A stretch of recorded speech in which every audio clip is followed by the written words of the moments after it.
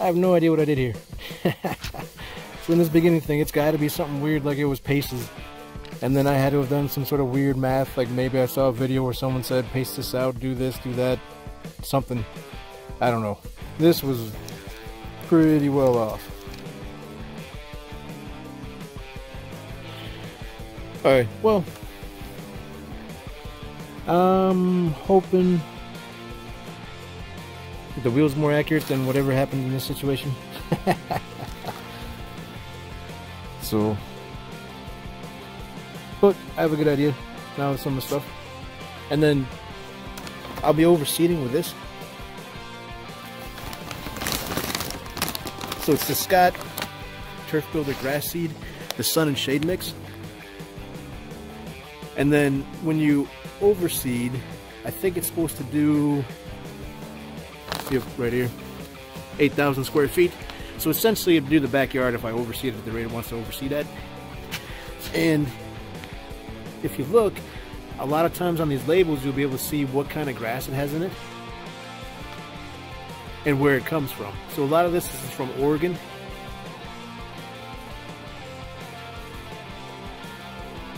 So hopefully this works out pretty good.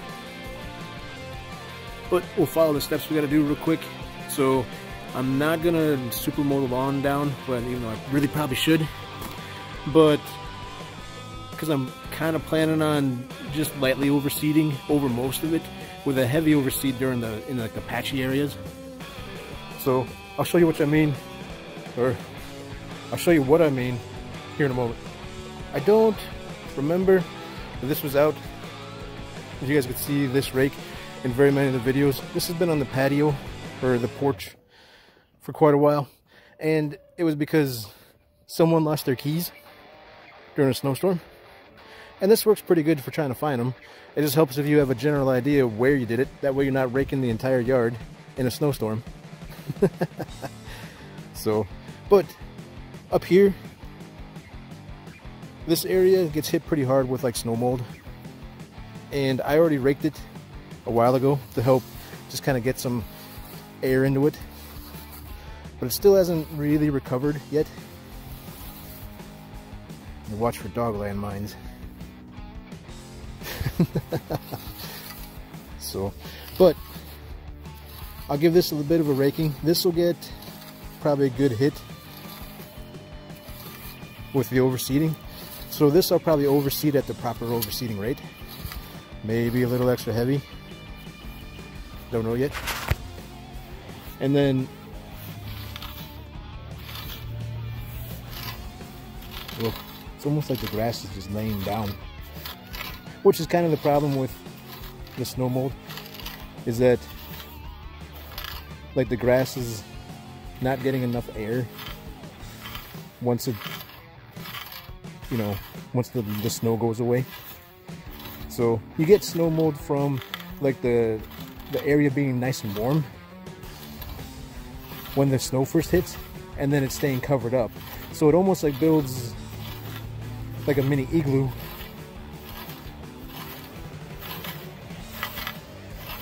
that holds in moisture and heat and allows the mold to grow. So pretty much just raking, trying to get as much of a straight shot as possible for the grass seed to get to the soil.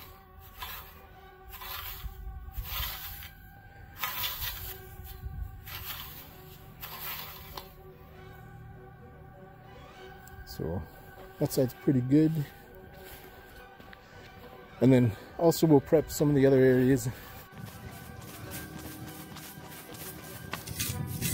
So this has got a little bit.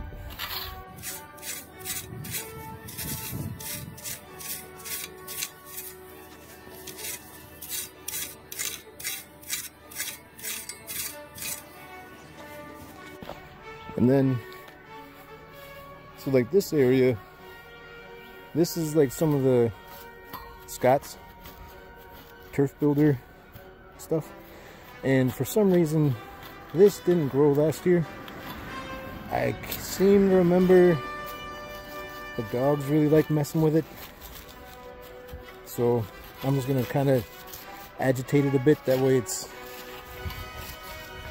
hopefully good for taking on seed. And then I got a couple spots up here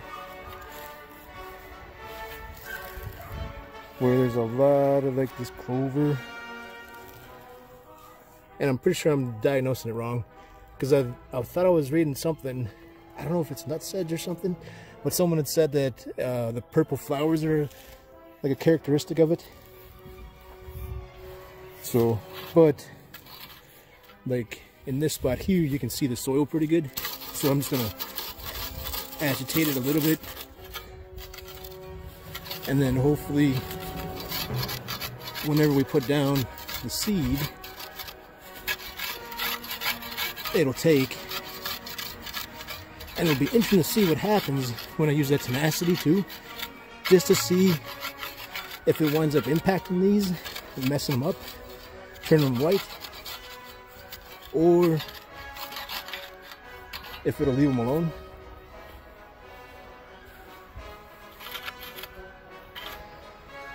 So, but I got quite a few spots to do around the yard, so I'll talk to you guys later. Pretty much ready to get this stuff applied. Now, if you look, it's got, wants you to mow the lawn at the lowest setting, bag the clippings, and then rake up the debris and stuff. That way it gets its best chance to go in. And then apply it, and then overseeding. And then it's got this setting for your spreader. So as long as you've got a spreader that they talk about, then you'll know right away what setting to run. So with mine being a rotary, it'll be on 8.5. So, and then once you get it spread, then you just lightly rake to make sure it's got good contact with the soil. So hopefully the raking helps everything kind of like fall down and hit the ground. And then you want to water it pretty much every day until they get about 2 inches tall. So with that covering 8,000 square feet, I can either do my whole back lawn area and just a little bit of somewhere else, or I can buzz through, hit the areas that really kind of need it, and then kind of just do a light pass over the lawn everywhere to make sure that, you know, it's got a little bit everywhere. So with the aeration that we did, that'll help any new seeds too, but the aeration will also help with like freeing up the already existing grasses. So it'll be interesting to see. And then when we come through with the tenacity, that'll help stop weeds from growing in and germinating, but it won't affect the grasses from germinating. So the grass should be safe. It's just some of the weeds that won't be. And then it's just about noon, and it was supposed to start raining at about 3 today, but now they kind of moved it to about 1 with a 30% chance, like a 50% chance about 2. So I gotta hurry up, go demine the yard. That way I can hurry up and get this stuff laid or spread out. And just a quick observation, the dog Pooper Scooper does a really good job of picking up all that dead grass that I scraped out. We got this set to 8.5, and then 8.5 is a more open setting. So the smaller the number, the smaller the opening at the bottom. And then as you can see, it's blue. Shaky, shaky, shaky, shaky.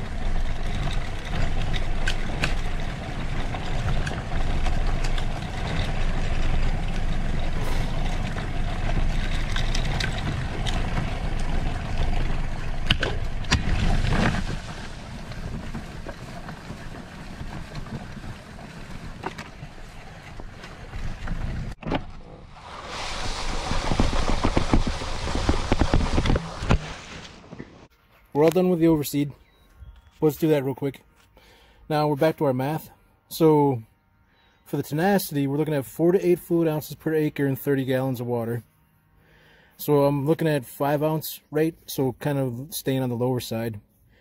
So there'd be 5 ounces to 30 gallons would be to an acre of, like, that's 43,500 feet. So 1 ounce, so 5 divided by 5, to 6 gallons, 30 divided by 5, to 8.7, so 8,700 square feet, so 43.5 divided by 5. Then we've got 13,000 square feet, which is roughly 1.5, 8,700. So we need 1.5 ounces and 9 gallons of water, which would be 9 teaspoons, because there's 6 teaspoons in an ounce. So 9 teaspoons to 9 gallons of water. But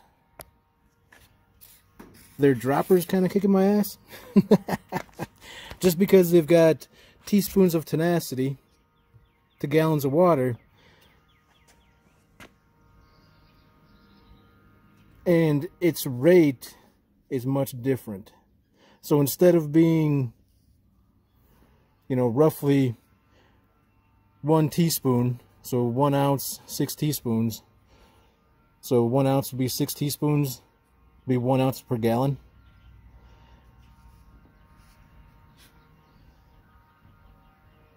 This has got, if I'm reading this right, 1 gallon to half a teaspoon, 2 gallons, 1 teaspoon, 3 gallons, 1.5 teaspoons. So I think the rate of this is different than the rate that it calls for. This is like a really super light rate, I think. I know how to check this. Alright, so I sucked up exactly 1 teaspoon of water. And as you can see, it's pretty close to the 1 teaspoon mark.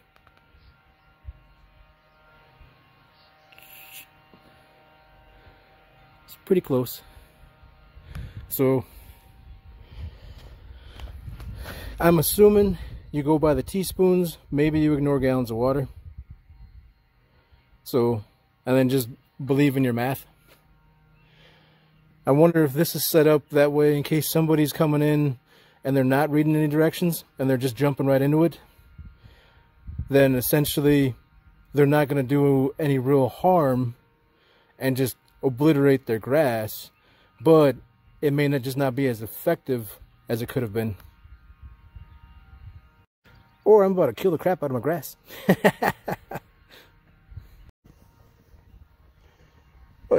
And then, so there's the tenacity. There's the tenacity syringe. You can use a surfactant if you're using it for a post-emergent. I may just use a little bit of it, I don't know. Because I'm curious, if you don't use the surfactant, it's meant to soak into the soil. If you do use the surfactant, it'll help cling to plants better. And less of it will get to the soil. So I'll figure something out. I got a little bit of dye here.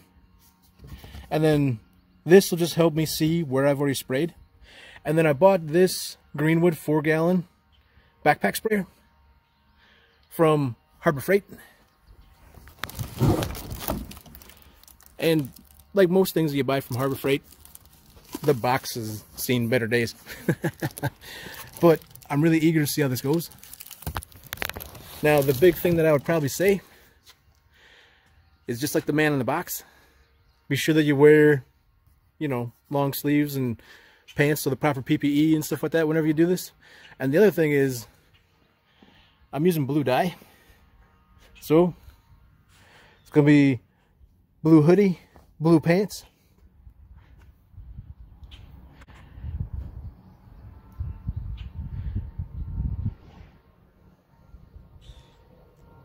Then let's get this thing assembled. We'll get the tenacity measured out to what I think it should be. Ooh, she's starting to get light out here. Okay, so 3 teaspoon runs should be about 43.50. So the first run will be 60 call it 590, 41, 4280. So about 4280 on the first one, which will be close enough, I think, to this 4350 that hopefully we don't cause any issues. So, because we'll be going a little bit heavier in the water, so it'll be a little bit diluted down anyways, and we're only doing the basically like a 5-ounce breakdown, as opposed to we've got room in there, so it could be 4 to 8. So hopefully we're still staying on the light side. We'll see how this goes. Alright, so very tan.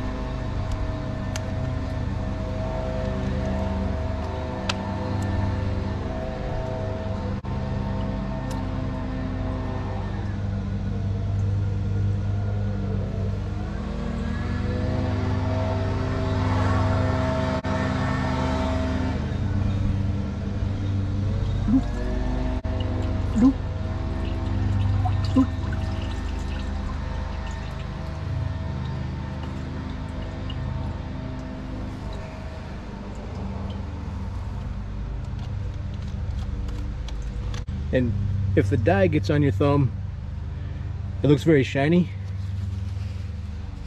but it can also transfer. It's actually not transferring. Way to make me a liar. But you're better off just swapping your gloves off every time you mess with the dye. That way you don't wind up with something blue that's not supposed to be blue.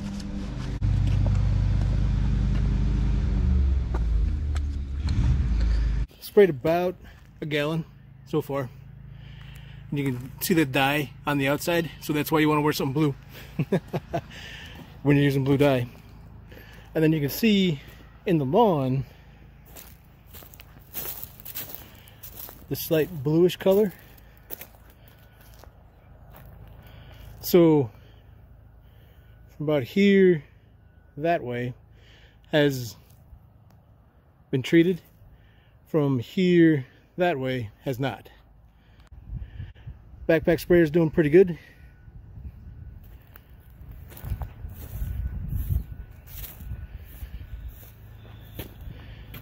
Never used one before, it's pretty cool. I do wonder if like it leaks a little bit around this seal or something, so I wonder if there's like a little bit of stuff that might be hitting me a little bit, but I don't know. But otherwise, then it's doing nice. And then if you're scared of the dye at all, that dye goes away. So it's not something that it's going to be permanent.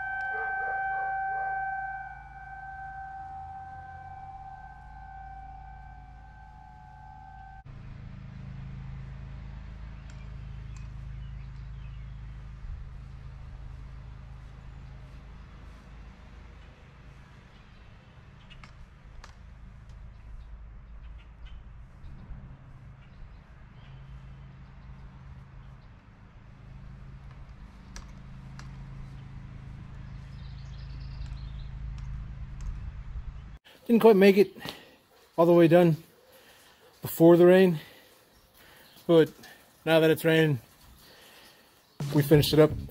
So then I took it, rinsed it out with water a couple times, and then ran the sprayer until it ran clear.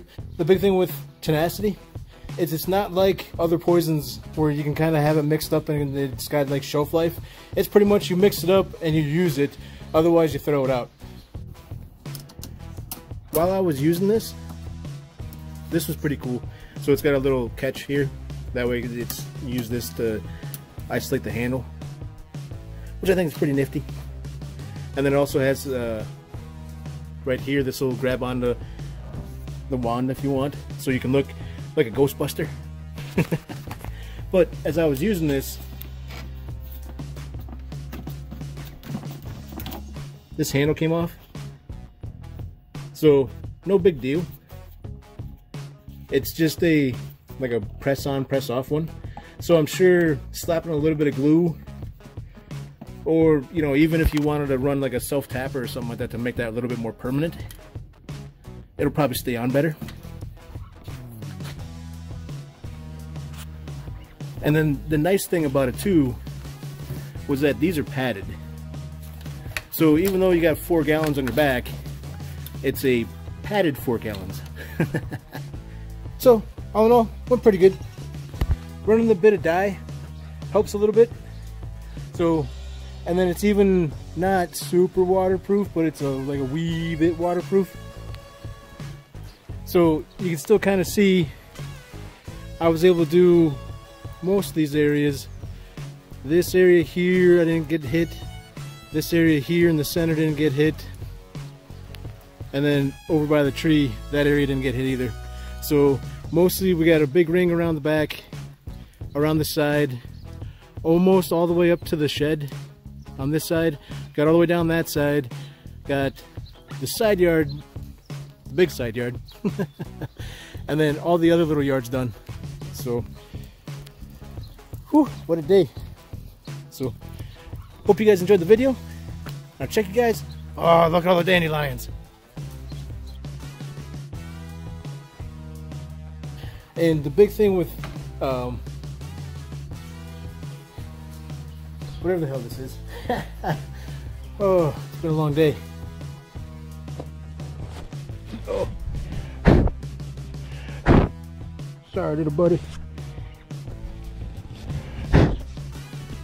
Probably got a cool shot though, huh? Oh, you're all covered in blue. Because this is creeping me out. I may or may not shoot any more video. So just in case, hope you guys enjoyed the video. I'll check you next time.